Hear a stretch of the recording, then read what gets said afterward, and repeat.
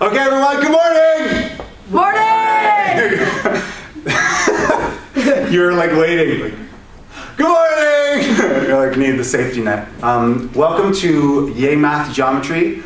It's the first time we're ever filming summer school, so give yourselves a hand for that. All right. By show of woos, how many is happy to be in summer school? Woo! Oh, a lot louder than I thought. That was also a little crescendo. It's like, shall I woo with the class? I will, since we're halfway there. I'm happy to be here.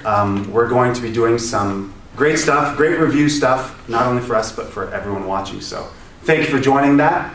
The first thing we're going to do is points, lines, and planes. It's the building blocks of geometry. So let's basically talk about it, right? You have, it's also pretty cool because you have exposure to this yesterday, and I'm really interested to see what stuck, okay? So, talk to me. What is a point? What's a point? Yeah, go ahead, yeah. A point is like a set part of the graph where you can use to identify like where it is on the x and y axis.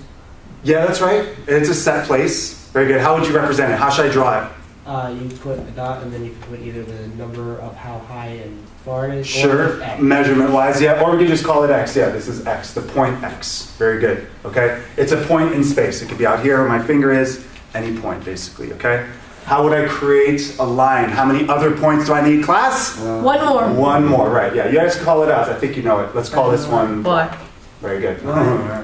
Wow, very good. One. Yeah, right. Catch my breath. Oh yeah, by the way, we haven't acknowledged this. Oh, by the way, yay math! Yeah. Yay math! Very cool, yeah. By the way, this is my judge costume. Yes, I worked for graduation last week, but I'm now a judge. And I thought judges, being judgmental is bad, you know? I hate judgmental people, and I know you guys feel judged like going to college, like, oh, you're in, you're out, like sort of judgment all the time. So I thought it'd be like great to be a judge, like a positive judge. So I'll like be a good judge of character, you know? Well done! You know, y is logical after the x. So thanks for thinking of the letter, you know? I would, for you. All right, cool. So let's do this. Now what's this called? Right here. What did I just make? Anyone? A line segment XY. A segment, right? You feel comfortable with that? Yo. Segment. Okay. What's that? A line. Array. Array. Very good. Definition of array starts at a point and goes on forever in one direction. Yes. Very good. So that would be there. Okay. Could I represent this ray as this? Is this the same ray? Yeah. No. No. No, it's not. No. I'm It is glad. a ray. It's all good. It's okay to be wrong. It's okay to be wrong, class. It's part of life. When I get into judgment mode, I do this little like gallivanting swoop thing. You know, I should walk around like this in general, like Trader Joe's. Thank you for bagging me so well. And judge you as positive. So yeah, no, it doesn't start at y and go through x. It starts at x and goes through y. So that's why we have to be very careful with how we mark our array. Yeah. So now what about this? What's this called? Line. Line. Very good. Very good. Lines go off in how many directions? Both, right. Yeah, go in both directions. That's a line. Okay, now, a line basically, if I'm walking on a line, I can go this way, or I can go back. Okay, what's the next dimension that I need? How many dimensions is a line? I ask you that. One. It's one dimension, right? The next dimension would be, if I'm walking on this line, where can I go now? You want to go up and down. Up and down on the screen, right? So let's say we're over here.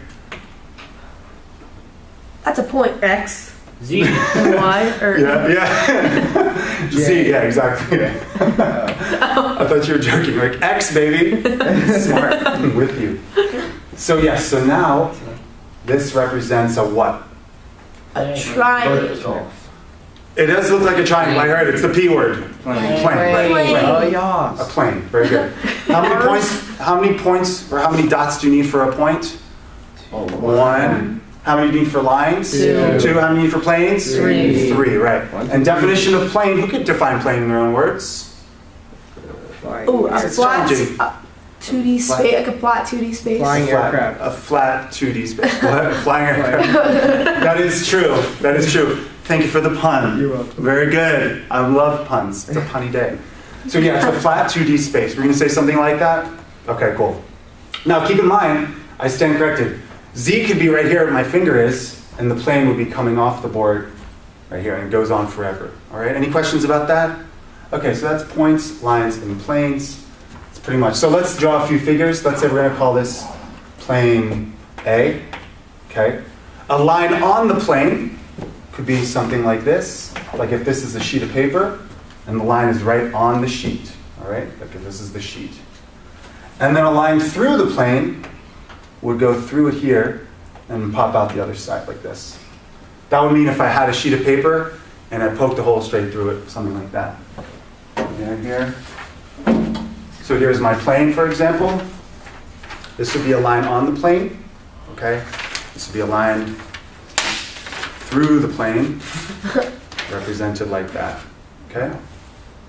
Any questions? All right. That's points, lines, and planes. Okay, everyone. Thank you so much. Say bye. Bye.